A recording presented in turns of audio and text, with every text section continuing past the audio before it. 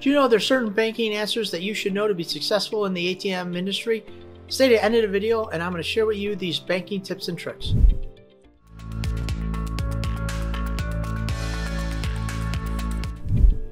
Hi, I'm Phil from PDQ Merch Enterprises and the ATM Mastermind group page, and I help hundreds of aspiring ATM business owners go from 0 ATMs to ATM Business Pro in as little as 30 days. Always remember, here at PDQ Merch Enterprises and the ATM Mastermind group page, we buy your freedom back one transaction at a time. Alright, so we're doing this video. Mr. Kaplan asked a question in one of the chats and he said, look, I have a bunch of ATMs and I have a specific bank account for each ATM. That's the way I've done it. That's the way I've always done it. Is there a better way to do it? So the answer to that is yes. So we make this video in honor of that question to help you guys in the community. He must have been taught to open up a bank account for each ATM. And in fact, sometimes I have even seen that the banks want an ATM per, or a business account per ATM. Maybe they're trying to open up mass accounts. Maybe they're trying to make more fees. I don't know. We don't need to do that in the ATM industry. We can open up just one vault cash account for all our ATMs. So without further ado, I'm going to give you the top 5 ways of banking tips and tricks for the ATM industry. So point number 1, we just open up, again, we're going to go back to the 3 bank accounts, one for your general checking account, one for your vault cash, one for your surcharge. That's all you need in this ATM industry. You don't have to open up one account for each ATM. And then some people say, well, how many transactions am I going to have? 10, 15 ATMs? Am I going to get 10, 15 deposits every location for every ATM? And is that going to put me over a threshold? I got a 50 transaction limit on my account. I got 100 transaction on my account. Do I have to buy an extra block? How much is this going to cost? So you're only going to have one deposit per day per your whole route. So it doesn't matter if you have 5 ATMs, 20 ATMs, 100 ATMs. So you're going to get one deposit no matter how many ATMs you got. Number 2, daily reconcile. So when you're in the ATM business, and I talk about this a lot, it's one of my big things because I want to know where all my money's at, and you should too. When you have one ATM, you're the only person filling it, loading it, it's not a big deal. You start getting 2, 3, 4, then all of a sudden you might have somebody helping you fill the ATMs. You need to know where your money's at all times. That's why I talk about the daily reconciliation. This is, you should think about where your money is. Most of the time your money is 1 of 5 spots. If you're smaller, you probably only got 4 spots it is. But when you get bigger, you're gonna have 5 spots. So what are those 5 spots, Phil? Those 5 spots are in the ATM. You're gonna have money in the ATM. Number 2 is unreconciliation vault cash. So what is that? Well, our cutoff on, depending on who your processor is, could be anywhere from 2 to 7 o'clock. If you're with PAI, 7 o'clock Central, 8 o'clock Eastern, that means the money doesn't cut over. End of business day is at Central Time of 7. Then the money cuts over. So all the money that's taken out before 7 o'clock goes into a holding account. That's unrecognized vault cash account. So it's not into your account, it's not in the ATM, it's in a holding account. Okay, if you're with Switch Commerce, it's 2 o'clock Central, and CDS is I believe is the same. We don't have any CDS. I never was a CDS guy, but I believe it's still the same time, 2 o'clock. So all the money that's taken out before 2 o'clock, the cutover, goes into a holding account, and then at 2 o'clock goes into your business bank account. Now, you guys won't see that into your account until when the banks recognize that that cash is there. Even though it's there, they won't recognize it until somewhere between 4 and 6 a.m. At that time, they'll recognize it. So that's the second part. Then you have what's the money in your shop safe or at your home, wherever you're keeping the money. And then if you have any guys, you'll also have another little department where, maybe if you gave somebody, let's say your brother's holding money or something like that, those are going to be your 4 buckets that money could be in. So you got to take all that money together, put it together, and come up with your par value, whatever your par value. If it's 10,000, 100,000, million, whatever it is, it should add up to that every single day. And that's how you reconcile. So if you're thinking about starting your own ATM business but didn't know how, so stay to the end of the video and I will share with you our checklist on how to start an ATM business the right way, even if you have 0 experience in business. In this checklist, I'll share with you the 5 things you need to start your profitable ATM business so you can build a passive income source for your family.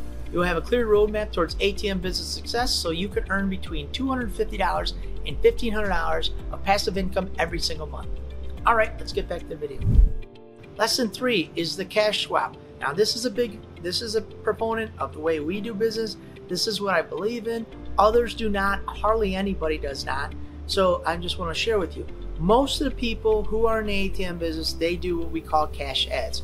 What's a cash ad, Phil? Cash ad is I look in the ATM, I notice that there's $500 in it. I'm going to take $2,000, I'm going to put it in, and I'm just going to hit add, and then it's programmed. Now there's $1,500 or $2,500 in the ATM.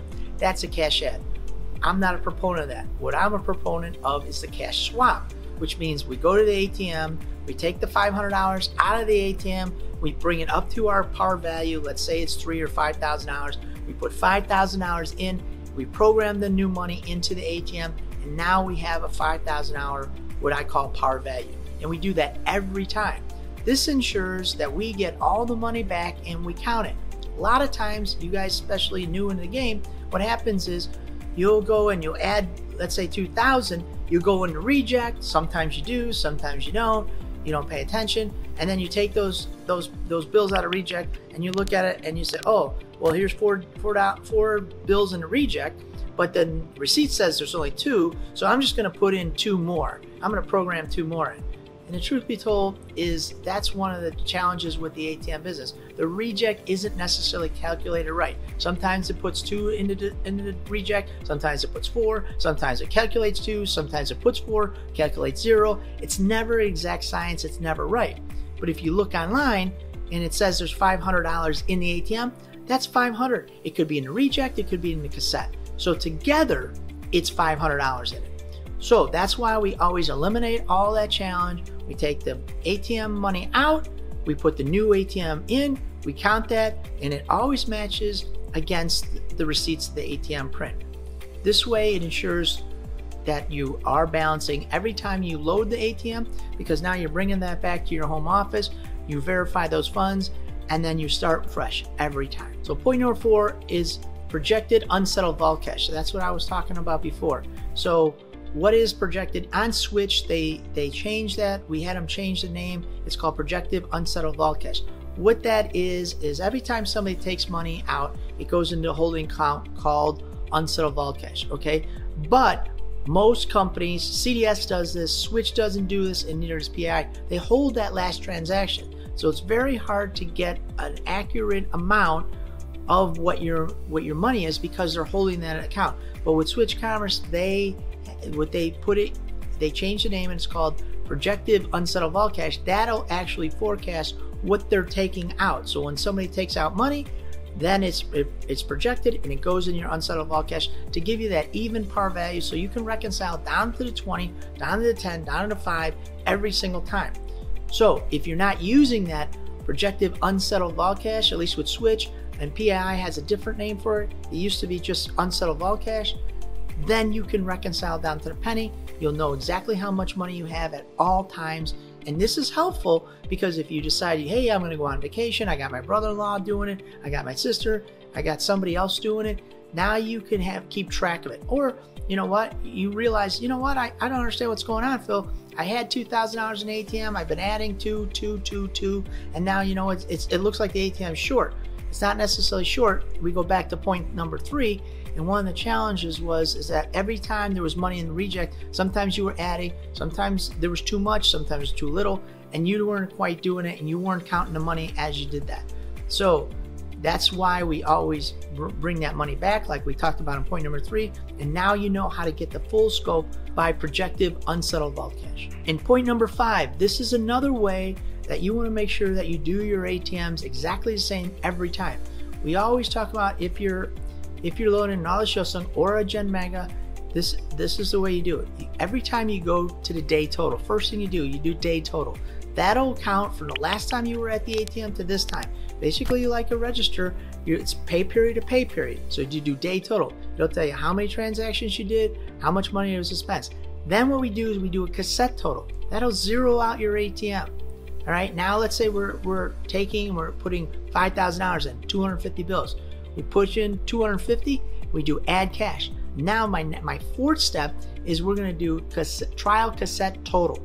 That'll let the ATM know how much money is in the ATM, and then we do a trial day total. That'll let that'll let the processor know how much money is in the ATM. So we do that same step over and over and over again. Now on PAI, every time you do a day total, it cuts it over. So it'll automatically, their cutoff time is 7 o'clock, but if you're loading ATMs and you do that day total, that'll do a cutover right then and there. So if you're loading at 11 o'clock in the morning, then that'll cut over right away, because it's forcing the money to move into your bank account a little bit earlier than 7 o'clock. So if you're interested in starting your own ATM business, I want to invite you to our free checklist entitled ATM Business Passive Income Checklist. The 5 things you need to start a profitable ATM business, where I'll share with you the 5 things you need to start a profitable ATM business so you can start earning passive income, make more money, and spend more time with your family. So if you're excited about this opportunity, click the link below and start your ATM journey today. Remember, this is Phil from PDQ Merch Enterprises and the ATM Mastermind group page, where we buy your freedom back one transaction at a time. Thank you guys very much.